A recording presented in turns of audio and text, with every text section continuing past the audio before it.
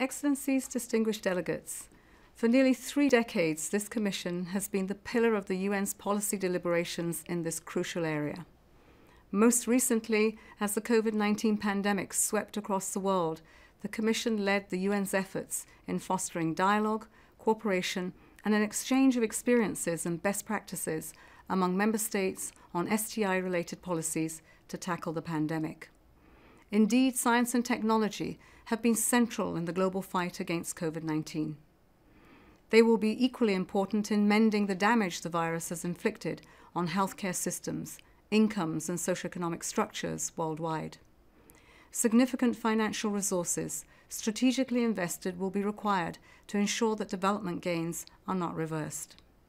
Pandemic recovery gives us an opportunity to fundamentally change course by focusing on 3 transitions that are highly interdependent on science, technology, and innovation. First, speeding up the transition to renewable energy. There is promising momentum towards meeting the goals of the Paris Agreement, but we need the full capacities of science and technology to tackle the challenge of decarbonization, particularly in the global north, while also ensuring access to affordable, reliable, and sustainable modern energy, sustainable infrastructure, and connectivity in the global south. Second, transforming the way the world produces, consumes, and thinks about food. We are facing rising global hunger, increasing demand, an obesity crisis, and a seriously degraded natural environment. This cannot go on. The upcoming Food Systems Summit will be a key moment in this effort. Third, ensuring an inclusive digital future. The pandemic has significantly accelerated the digital transition. However, policy interventions are needed now to ensure that these opportunities reach all people and to prevent any further widening of the digital divide. It is for this reason that the GIGA initiative, led by ITU and UNICEF, has been launched to connect every school in the world to the Internet by 2030.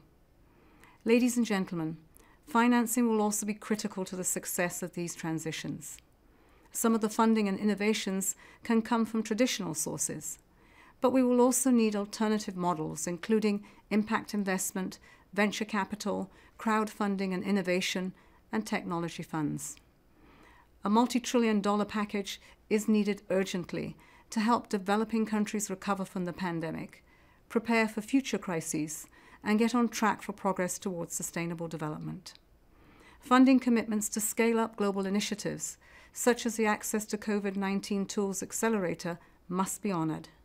Investments are also needed to rebuild and to develop the digital and scientific infrastructures of developing countries. I have no doubt that the CSTD will continue its leadership role in providing timely and valuable advice to the United Nations. Thank you.